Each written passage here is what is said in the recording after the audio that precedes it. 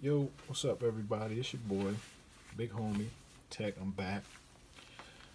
BIG Tech is back again with another video, just a real quick one.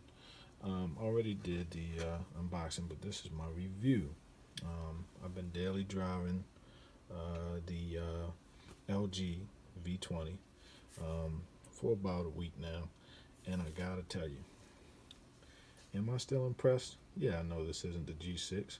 Yeah, I know the S8 just got S8 and the S8 Plus just got released. Well, actually press release, but is it the latest and greatest? No, it is not. Is it a beast? Fuck yeah. This phone is a monster. I'm gonna jump right into it. It won't take too long.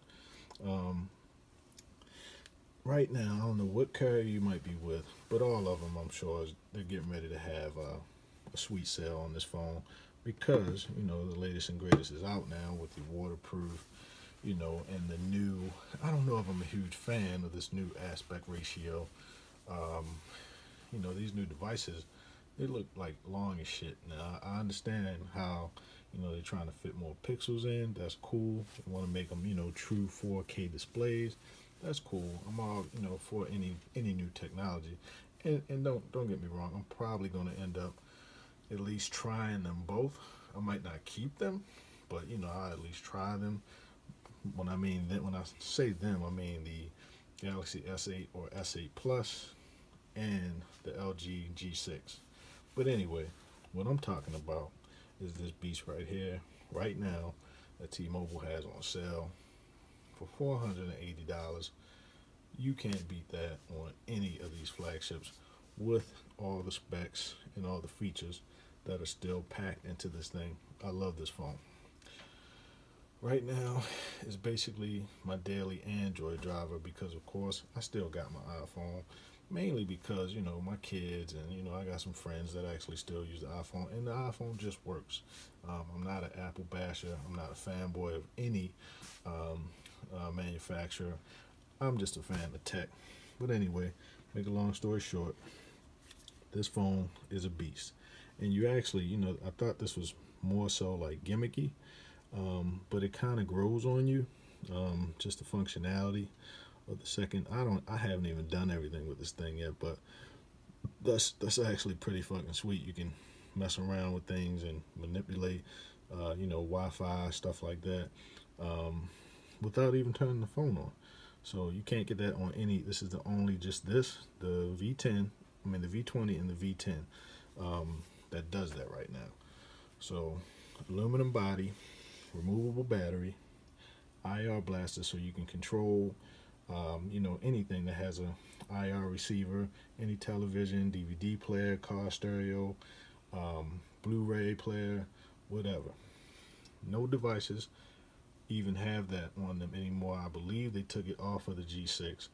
Samsung been took it off of their devices, so it's a wrap for Samsung. The only thing this phone does not have is waterproof. That's it. Other than that, it's packed. It's got the dual cameras, crazy wide angle lens, and a regular wide angle, I believe, is 16 megapixel. Standard camera is 8 megapixel.